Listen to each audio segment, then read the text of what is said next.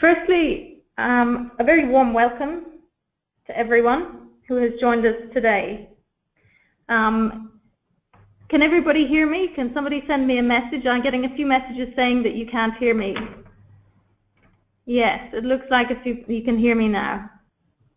Okay, terrific. Great, everybody. Apologies for that. I'm going to start at the top because I noticed in addition to the audio blackout that you've just had for the last couple of minutes, I also see some new people have joined. So I'm going to start at the top and begin with a very warm welcome to everyone who has joined us today. My name is Tanya Strevens. I work with the CSI team based in Geneva.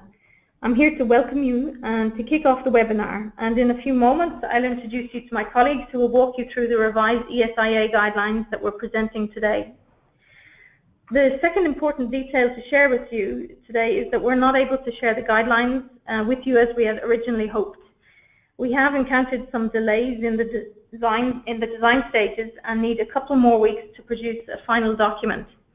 However, we felt today's webinar would firstly be a useful opportunity to introduce you all to the guidelines that will be available very soon, and secondly would give you a sense of the content and the structure of these new guidelines. We think you'll find this a helpful and informative preview ahead of the release of the guidelines in the coming weeks. I also wanted to let you know that I've put you all on mute, except for myself, to reduce the interference on the line, but there will be time for questions and comments at the end. If, in the meantime, you have a point to make, please send me your message using the chat function on your screen. If you wish to minimize the control panel you see on your screen, you can do that using the two little arrows pointing together at the top of the right control panel. You just need to click on that icon.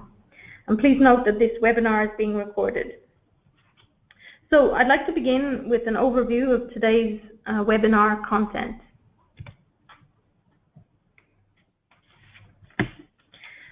We'll start with a reminder of why the decision was taken to revise the 2005 ESIA guidelines produced by the CSI, and we'll outline the consultation process that was followed.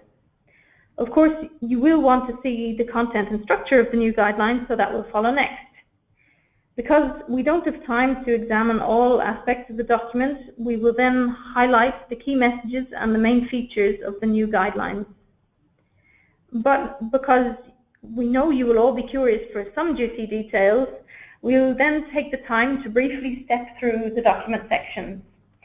There will be time for some discussions at the end when you can make any comments and ask any questions you may have. So who will you be hearing from? You'll hear from Portugal, from Spain, from Greece, and from Switzerland. Alexandra, Anna, and Kostas have been active members of the CSI Task Force on Biodiversity and Land Stewardship for several years. Alexandra is the Principal Industrial Development Technician with CECIL, a Portuguese company, and is based in Lisbon. Anna is a Sustainability Specialist with Votorantim, a Brazilian company. Anna is based in Spain. And Kostas is former chair of the Task Force on Biodiversity and Land Stewardship and is a Quarry and Raw Materials Technology Manager with Titan, based in Athens.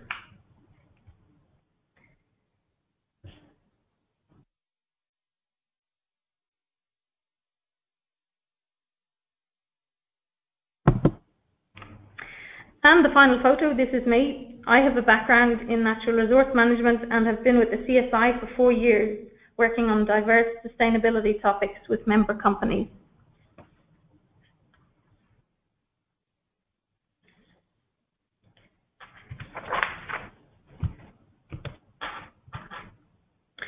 So we're keen for you all to know that ESIA is not a new subject in the CSI.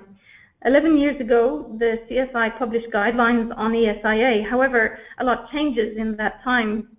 More specifically, there have been advances in ESIA understanding within and outside of the cement sector. For example, the methods for undertaking baseline assessments are better known.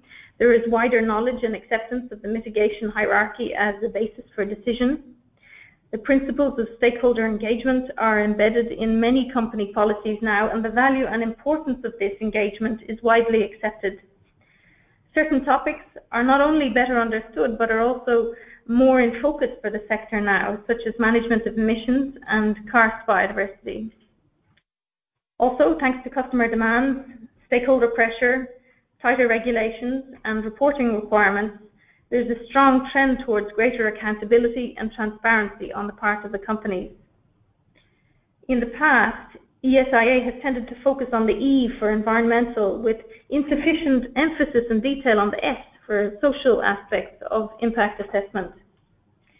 There is a strong feeling that the guidelines needed to be easier to use and more readable, part of which was the need to have a document structure that reflected the ESIA process itself, which would enable readers to follow the guidelines in a logical flow. So we knew that a review was required, but needed to plan a consultation process that would ensure we captured the best advice on how we could make the revised guidelines more useful. So we embarked on a consultation process. We began with an online survey to understand the extent of the review that was required. We sought a consultant through a competitive tendering process. We hosted a roundtable meeting facilitated by the winning consultant, to which we invited a range of experts and stakeholders who I'll mention more in a moment. We captured and shared both written and verbal feedback from all of the workshop participants. Based on this feedback, drafts of the guidelines were developed, which were reviewed and commented on by members of the task force on biodiversity, many of whom are end users of the guidelines. And as is always the case in CSI, tools and resources developed at task force level must be verified and approved by company representatives who have the job of delegates. These people are often, but not always, head of sustainability in the company and usually have fairly frequent access to the company CEO. We're very grateful indeed for the wealth of expertise and knowledge that we benefited from, thanks to participation from a range of stakeholders. The feedback received through the workshop, through email and even over the phone has helped to raise the quality and overall standard of this publication. We would like to say a big thanks in particular to Mariana Borges of the IUCN, Dan Ward, a consultant to WWF, Charlie Butt and Martin Hollands of BirdLife International, Tony Whitten of Flora and Fauna International, James Lee Cox of EBRD, Sandrine Devos of UEPG, and Florence Landsberg of the WRI, plus others who responded to the survey but who did not come to the roundtable. The feedback we received from stakeholders ran over multiple pages, so we can't go into the details now, but I wanted to share some of the headline messages that were captured during the consultation process. The guidelines needed to be less generic and more cement-focused.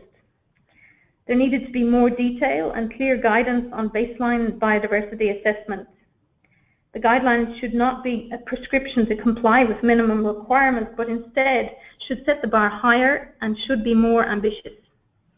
Rather than just text, the document needed to feature practical tools such as flowcharts, decision trees, and checklists. Attention should be given to major current sustainability issues in the sector, showing awareness of related broader sustainability issues. There should be sufficient flexibility in the guidelines for them to be relevant to small and large projects alike. The mitigation hierarchy should be explained and emphasized as the basis for decision-making on any new development. The screening and scoping phases of the ESIA process are key elements and should be explained more clearly. The aspect of the guidelines addressing social impacts should be fully addressed and not overshadowed by the environmental aspects. Overall, the guidelines should be more appealing, readable and user-friendly, with, for example, use of hyperlinks, a glossary, diagrams, footnotes, legends, color, images and references. And finally, it would be helpful to support sections of the guidelines with real examples from companies, in other words, case studies. So we're satisfied that we've incorporated this feedback as far as possible.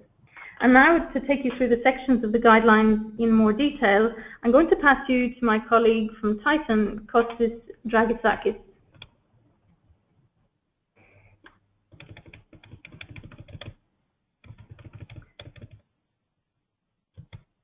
Thanks, Tanya. Good afternoon or good morning to a few of them who may join from the other side of the Atlantic, and thank you for participating in this webinar. So I will start with a short introduction and overview of the document, outlining the context and the importance of the ESIA to a project implementation. Well, although the ESIA process is a legal requirement in most, if not all, countries, the managers in a company or organization need to understand that if the ESIA is not accepted by the local planning authorities and, of course, other local stakeholders, then the permission for the project will not be granted. This should be seen as a process that starts at the conceptual design stage of a project and continues throughout all phases, meaning the construction, the operation, and the decommissioning of a project. For all these stages of a project, both positive and negative environmental as well as social impacts should be addressed. The ESIA process is finally a vehicle through which the engagement and ultimately the agreement of all stakeholders is achieved. These guidelines we have prepared provide a practical guide for ESIA for all projects, small to large in both scale and scope, referring mainly to new investments but also to expansion or upgrades of existing operations.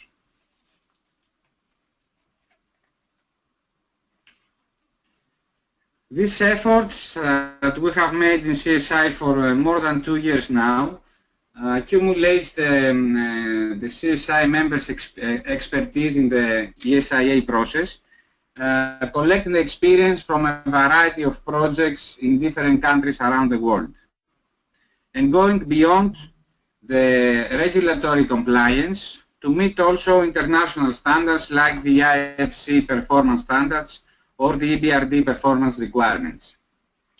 We believe that these guidelines demonstrate the approach and steps for the development of a successful ESIA, including the core principles that underlie this process, which are the establishment of a robust understanding of the existing environment and social conditions, and the identification of the potential impacts upon environment and local communities, again both positive and negative, and ensuring that the project is at all stages carried out in such a way to minimize and mitigate the adverse impacts and maximize potential benefits.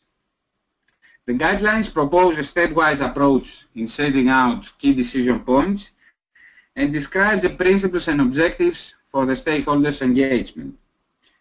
Finally, and as mentioned by Tanya earlier, this document reflects the latest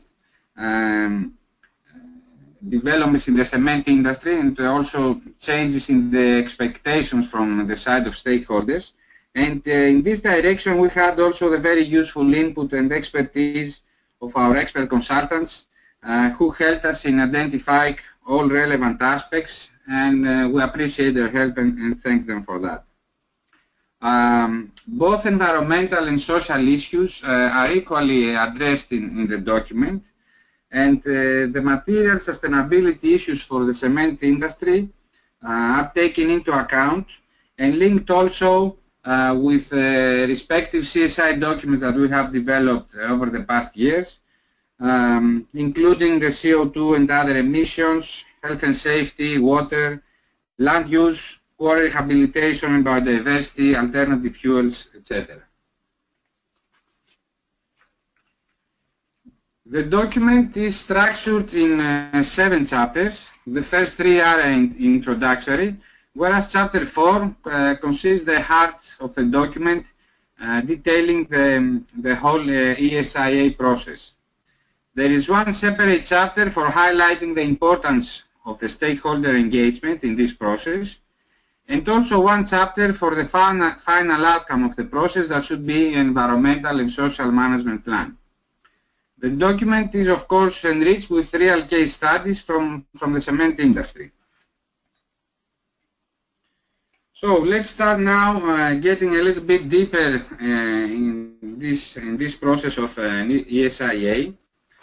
As mentioned before, the guidelines set out a stepwise approach for an ESIA process, and each step or phase has its own objectives, scope of work, the stakeholders that are usually engaged, and tends to a decision point in order to proceed to the next phase. The flow chart that you see here, and you can find also in the document that will be released soon, describes in brief each phase of the ESIA process, for which we will discuss in more detail next in this webinar. Please note that the time frames outlined here are indicative of a typical ESIA that is carried out in accordance to international standards. Of course, an ESIA schedule could be longer or shorter depending on the local conditions. So, in brief, about what we see here, the process starts with a screening phase where it should be decided whether or not an ESIA will be required. Next follows the scoping phase to determine and agree on the baseline investigations and consider also alternative designs. The next phase, which is the most time and resource consuming, is the baseline assessment for understanding the existing environment and define those elements against which the impact will be assessed.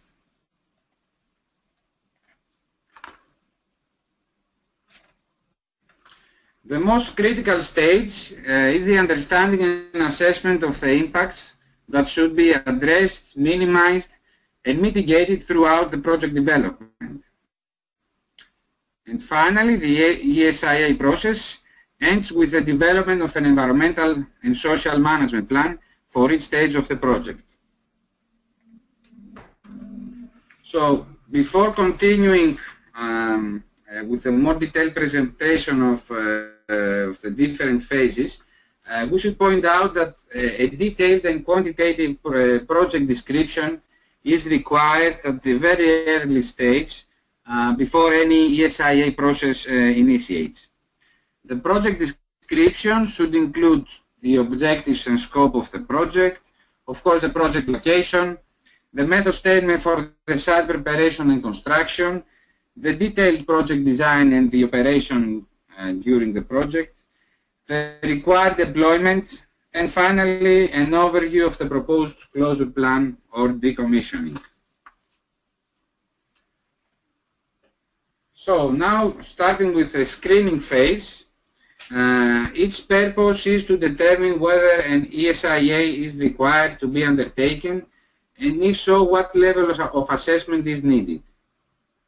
In the guidelines, there is a decision tree provided for this cause, and here you can see just a more simplified form of that. So after having defined the project as a first step, a series of aspects should be examined legal-wise and also on the basis of local environmental conditions, like for example if the project belongs to a mandatory list for which an ESIA is always required, or in the contrary is on an exclusion list, or if the project is in a particularly sensitive environment. So all of this will help to decide if an ESIA is required, which according to our experience is usually the case. The pre-screening in terms of contact with the regulatory authorities can save time for all parties. It is recommended to involve the relevant stakeholders at the early stages in the planning process, and it should be also noted that in case of international funding for a project, this screening phase is used for the project categorization according to international standards. The screening phase is followed by the scoping phase. Having decided that we need an ESIA, we need to identify the potential environmental and social impacts that are associated with the project. The level of the detail required as part of an impact assessment will depend heavily upon the nature and the scale of the project, and also on the sensitivity of the environment. This relationship is reflected in this graph that you see here. So we can see that a limited ESIA is likely to be required where a project of low impact potential takes place in a non-sensitive environment, for example. Or at the other end of the scale, a greenfield project occurring in highly sensitive environment will require a full ESIA and could also result in a project no-go early in this scoping phase. So the purpose of scoping is to consider potential alternatives for the project, to inform the stakeholders of the project development from the early beginning and evaluate any concerns that are expressed from them, to identify the potential impacts and thus define the boundaries of an ESIA study, and finally provide information and help for the following stages of the process, like for example the methods, mechanism and terms of references for the specialist studies that will be required for the impact assessment. So I will now hand over to Alexandra, who will navigate you through the core elements of the ESIA process, meaning the baseline establishment and the impact assessment.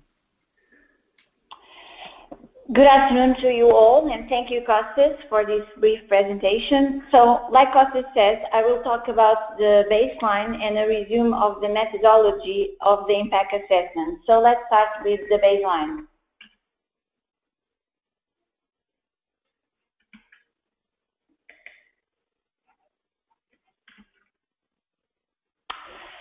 So, what is the purpose of a baseline study in the ESIA process?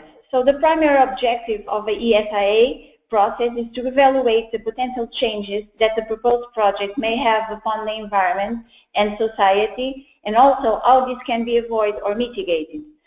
So it's necessary to establish the state of the existing environment before the implementation of the project, and this is the purpose of the baseline study.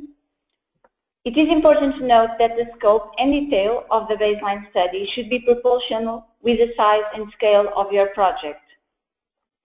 In general, the baseline study will be developed in 3 stages. First, we have the desktop stage, where the existing information should be collected. This is an office-based exercise. And then the second stage is the field studies, where it's necessary to collect additional data in the field to complement or verify the data collected during the assess stage. And finally, the reporting stage, where all the information that was collected should be presented in a baseline report. So, what aspects should be considered in the baseline study? The baseline investigation should consider all aspects of the environment that may be changed by the proposed project. These can be classified as physical, biological, and socioeconomic attributes. Regarding the physical studies, like surf water and sediments, groundwater, air quality, noise and vibration, landscape, soil, and land use, and so on, it's necessary to first identify the nature of the potential impacts that may happen as a result of the proposed project, and also it's necessary to establish a baseline for each aspect. It is important to highlight that not all aspects are relevant for each site. You have to select the relevant aspects or attributes according to the proposed project. In the guidelines, several examples of the potential impacts and baseline data that should be collected of a new development cement facilities are provided in the document for each physical aspect that we mentioned here.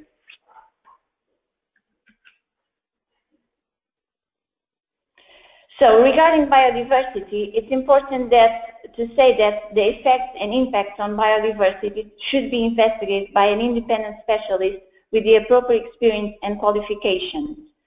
The characterization of the biodiversity baseline for a particular site should involve two parts.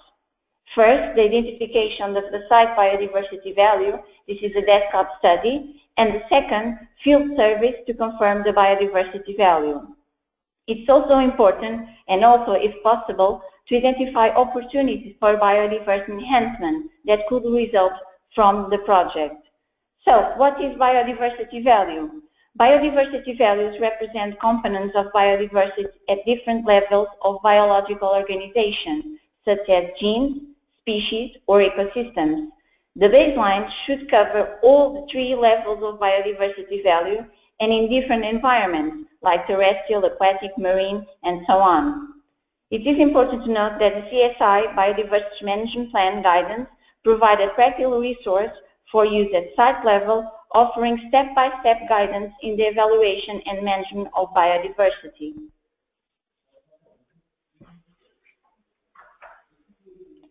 Regarding the socioeconomic studies, that is the third attribute that should be considered in the baseline study, we give examples in the guidelines of what social information should be compiled.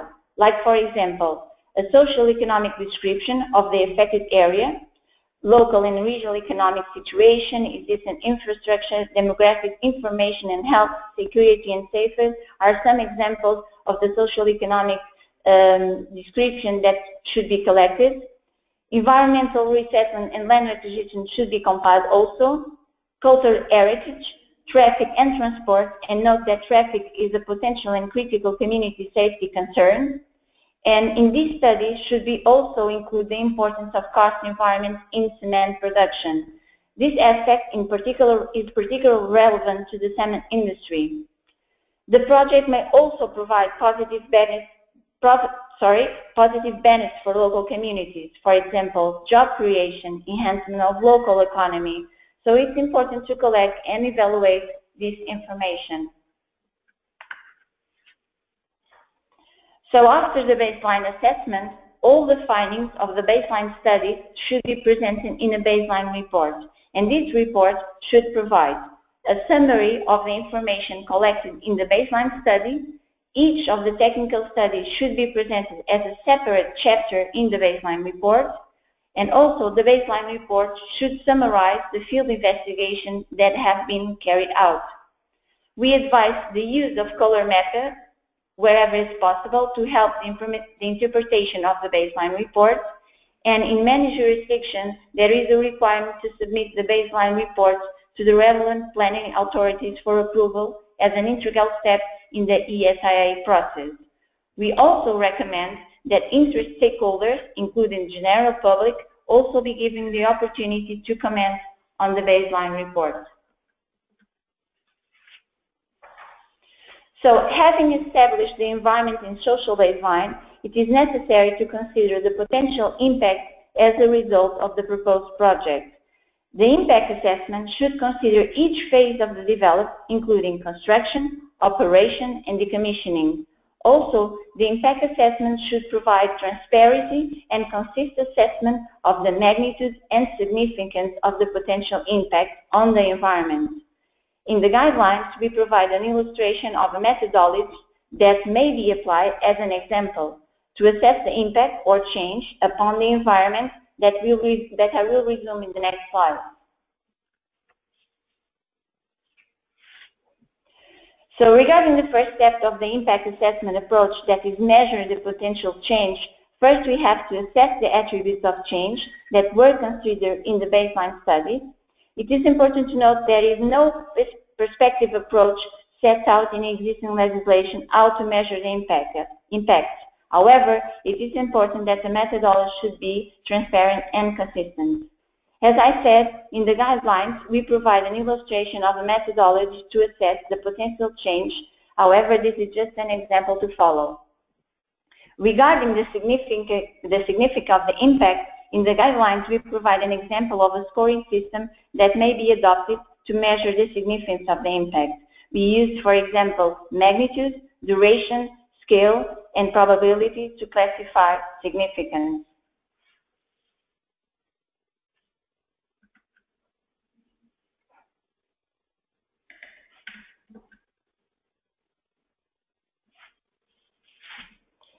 So after measuring and assess the potential change and also the significance of the impact, it's necessary to define mitigation measures that aim to reduce, neutralize, and repair the impact of the proposed project on people and on the environment. So when defining the mitigation measure, it's important to take into account the mitigation hierarchy, because all mitigation measures should focus first on how to avoid social and environmental impacts. You can find in the CSI Core Rehabilitation Guidelines and also in the CSI Biodiversity Management Plan a lot of information about the mitigation hierarchy. So after the impact assessment, it's necessary to produce and present to the local authorities an ESIA report.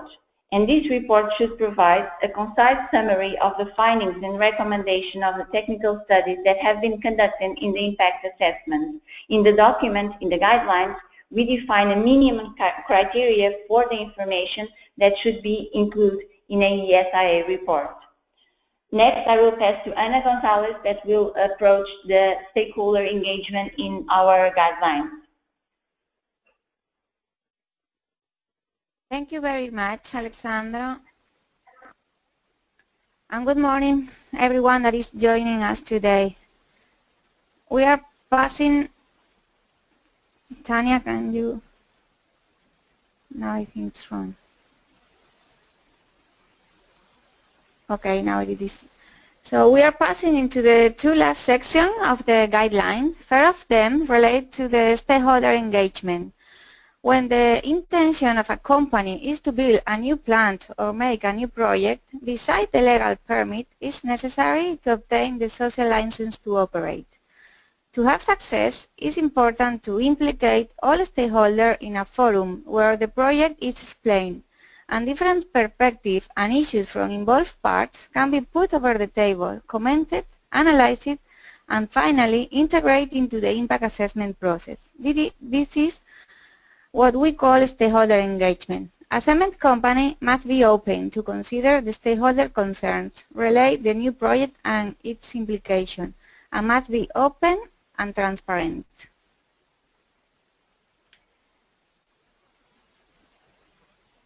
Why is it important to engage?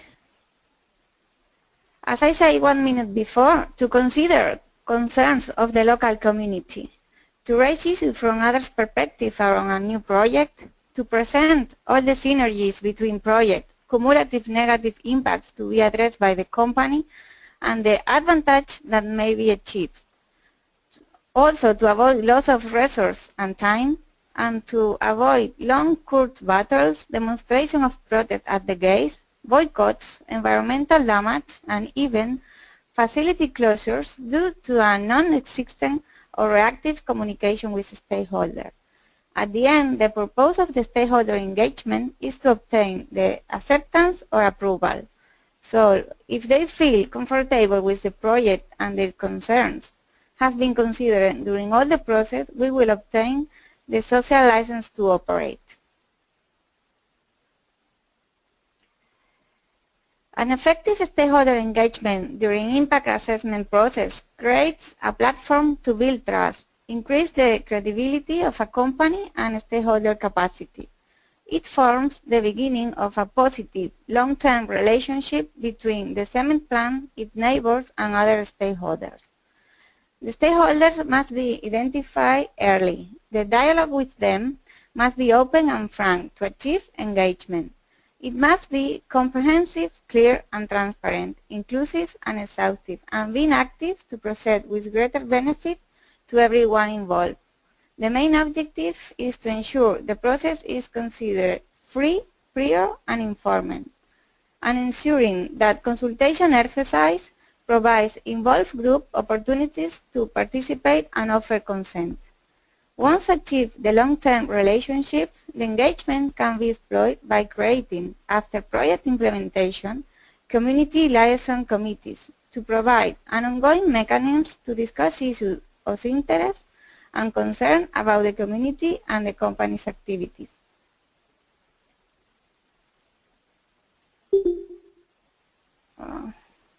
No.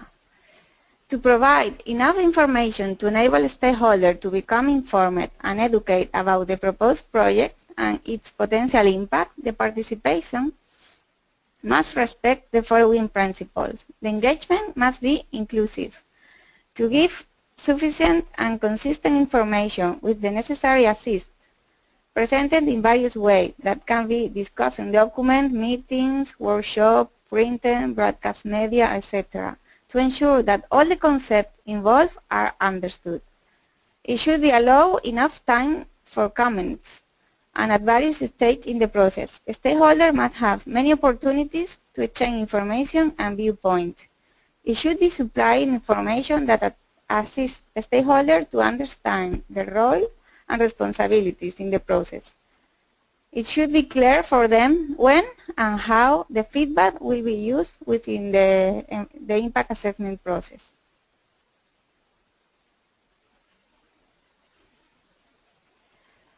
Now we are passing into the last chapter of the document, the Environmental and Social Management and Monitoring Plan.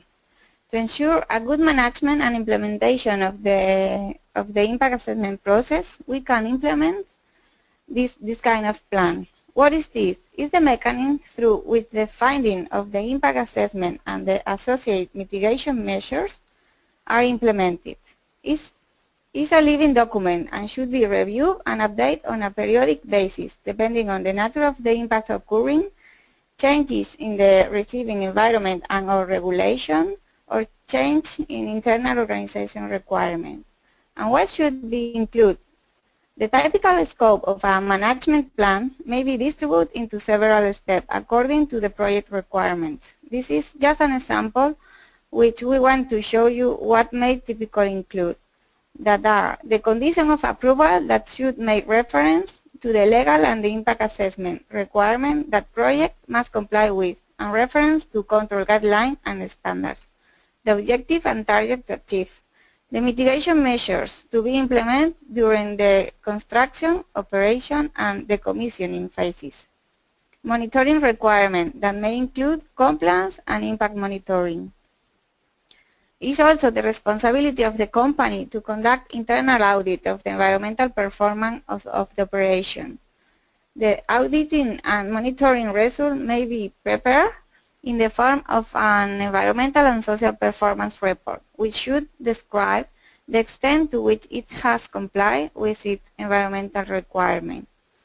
To finalize, the environmental and social management plan must ensure that conditions of approval are met and that resources allocated for environmental and social management are sufficient and consistent. It's a tool to verify environmental performance and ensure that impacts on communities are understood and managed. It responds to change in project implementation and to unforeseen events. I know that with such little explanation, it's difficult to know what are the must-have of an environmental and social management plan. But to facilitate your comprehension, the typical plans required for a assessment plan and their associated query, along with the key objectives of each plan and parameters for monitoring the environmental and social performance, are described in the guideline. So now it's again Tanya's turn to recap and explain you how to make comments and pose questions.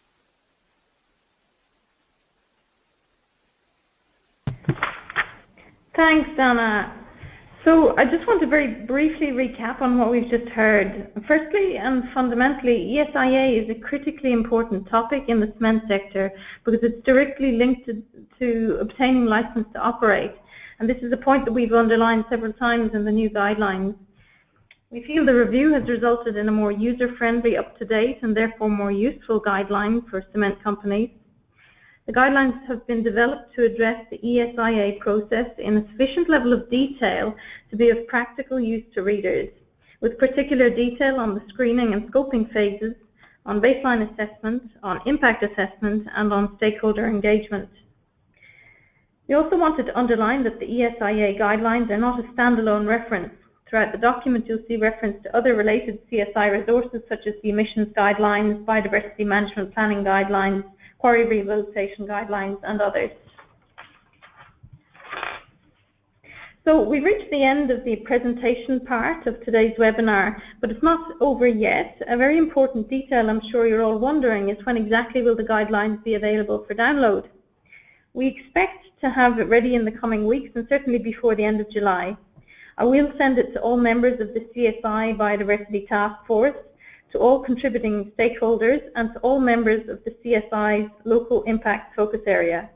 If you're not in any of these groups and you would like to receive the document, please send me an email, as I don't have email details for everyone on the webinar today. Now we'd like to invite you to pose any questions you might have. And to make this easy, please use the chat function available towards the right of your screen. We'll respond to as many questions as time allows, but just before we do that, I'd like to close with a word of thanks to everyone on the webinar today for your interest in this work and for joining us for today's presentation. I'd also like to thank all of the stakeholders once again, and also Anna, Alexandra and Kostis for speaking today and for their help in preparing this webinar, as well as Jessica Johnson, Head of Communications at SEM Bureau, whose knowledge of the sector has also helped to produce today's webinar. So that's it from me. Now please let's have your comments and any questions you might have.